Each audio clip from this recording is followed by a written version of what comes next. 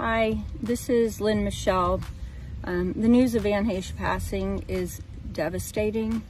Her family and her friends and her children especially really have suffered a great loss, and my heart goes out for them.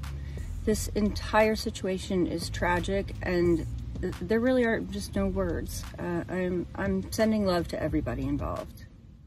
Following the news of Ann Heche's death, the woman whose house she fatally crashed into has shared her sorrow in a video on social media. Lynn Miss Heel's house was set on flames in the accident last week when the actress lost control of her car and plunged into the front of Miss Heel's home. Miss Heel, who was in the backyard on the other side of the house at the time of the crash, was treated for minor injuries after working frantically to remove her pets from the burning house.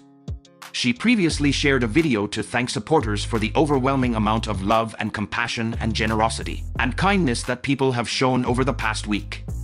A fund, set up to assist Miss Heel in her financial struggles arising from the accident, has already raised $150,000.